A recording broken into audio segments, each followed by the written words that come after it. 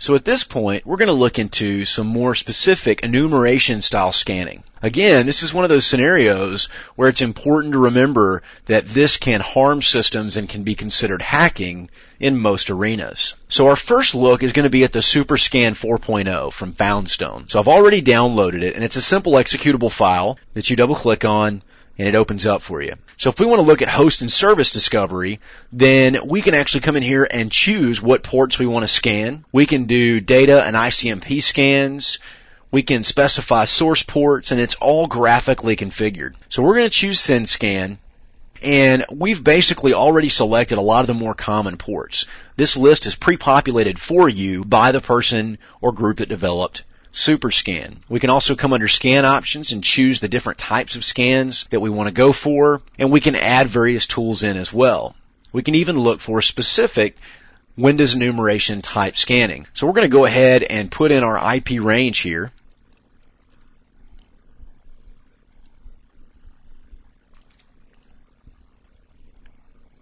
So we've got that added in, and we're going to go ahead and kick it off. So while it's going through that process, we're going to go ahead and move over to our other system and do a more detailed Nmap scan. So this time, we're still going to ask for the verbosity that we were seeing before, but we're going to go into a little bit of a stealth scan, and we're also going to ask for operating system enumeration. So by specifying this information, we can be very specific. We can also add additional scan option in, such as version information identification. So we're going to go ahead and identify our network through Nmap and let it go through its processes as well. And we're actually going to port that to a text file. And this is going to be the enum scan.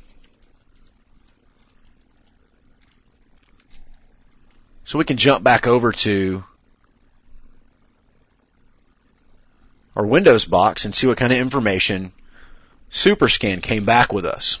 So if we look at the HTML results, which is basically just a nicely formatted report SuperScan provides us, we can see that this particular system, NetBIOS name, and the associated stuff that was running on it. TCP ports, we found 6. UDP ports, we found 1. And there are various components of banner information that we were able to determine.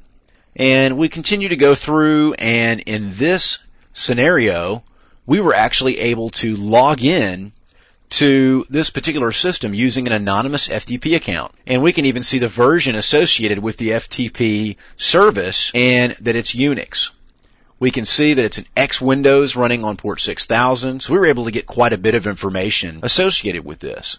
We continue down, we can see even more NetBIOS names, and we can see that this is a Microsoft system. We can see that we're running what appears to be some type of Windows Trojan, for example, and other banners. So as you can see, we got a lot of detailed information here. We were able to fingerprint most of the individual operating systems, and even in some scenarios, we were able to identify certain versions of services and ports running on that system.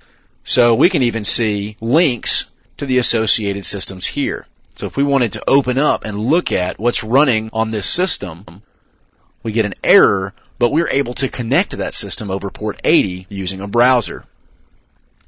So let's go back and see what Nmap has given us. And it looks like it's still running. So we'll give it a few seconds to finish that, and then we'll go ahead and open up our enum scan file and see what we came back with.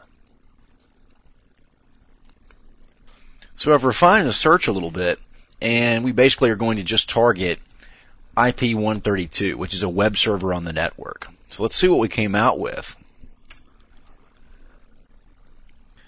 So as you can see, here's the information associated with that server, and we were able to fingerprint